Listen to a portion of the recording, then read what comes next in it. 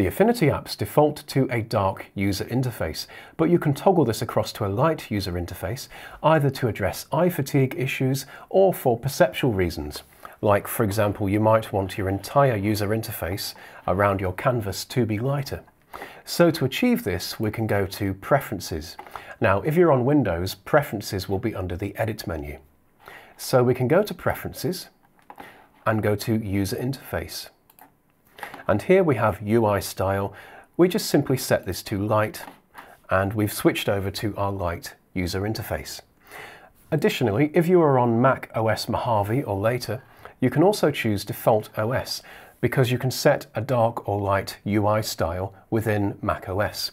And so that will default to whichever UI style you have. In this case, I have dark UI, so it's set to use a dark UI style. And there we go. Just a quick guide on how to switch over to light user interface.